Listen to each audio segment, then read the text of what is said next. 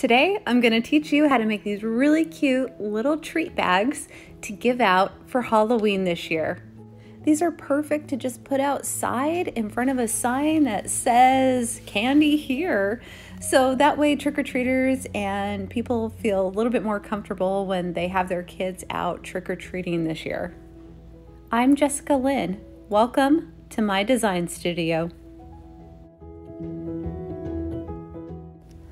Let's go ahead and take a look at all the supplies we're going to need. We need scissors. We're going to be using some ribbon. This is kind of a plastic curling ribbon that you can pick up at the dollar store. I've got these packages here of treat bags. You can get them, they come in a 20 pack, and they were actually just at the Dollar Tree. That's where I picked those up. And we have candy. I picked up some packages of these little like mini pops. They're like little lollipops. And then also I picked up a big bag of assorted chocolates. Okay, let's go ahead and make this happen. First, I need to open up these bags and get my little treat bags out of here. You'll notice that they come with some twist ties too in here, which is great. And then also the top one, this first one in here, it happened to have like a little piece of paper inside and you just need to remove that. That's only in place just because they want to show you the graphics on, the treat bags when you're purchasing it. But otherwise you just need to remove it. And I'm gonna go ahead and cut some of my ribbon so it's ready to go. Basically, I'm only cutting it about 2 feet. So I fold it over itself, it's about 1 foot, and then I fold it back over itself. So I've got about 2 feet there. That's a perfect amount to just tie off the treat bag and to curl it.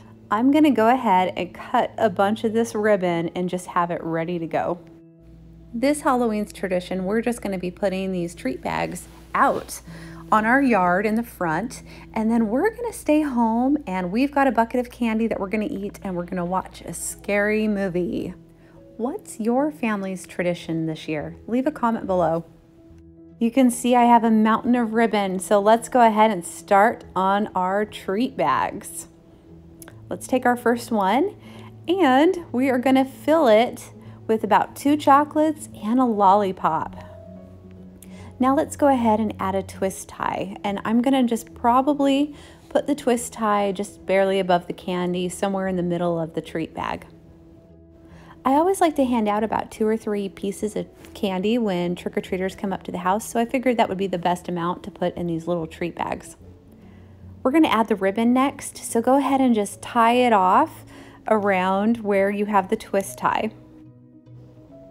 I always like curling ribbon because it looks so cute. So all you have to do is take some scissors and the sharp edge and put your thumb down and hold on to the ribbon, and as you pull it through and you're pulling the ribbon through, it just automatically curls the ribbon up, which is such a fantastic little trick.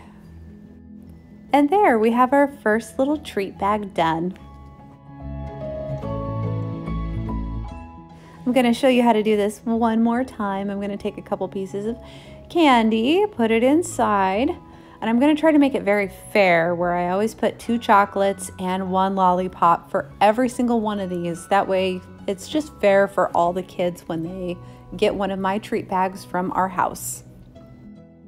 Leave a comment down below and let me know what your family's planning to do this year, whether you're just going to skip this year for Halloween and not give out any candy, or if you're going to put out little treat bags or just put out a bowl of candy this year and let kids come and collect, because I have a feeling that there's still going to be trick-or-treaters and a few families that are going to be out there doing the trick-or-treating this year.